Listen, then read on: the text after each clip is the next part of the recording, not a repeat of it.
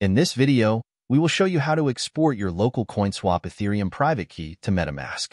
First, install the Metamask browser extension for your browser. We are using Google Chrome and have already installed the extension from their web store. Next, navigate to the Ethereum wallet in LocalCoinSwap. Click on Export.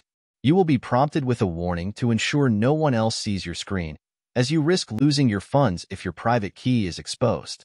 Click on the Show Private Key button to reveal the private key. Copy it. Then, open your Metamask wallet. Make sure you're connected to the Ethereum mainnet. Proceed to the Account drop-down and click on Add Account. Since we are importing a private key, click Import Account. Paste the private key copied from LocalCoinSwap here.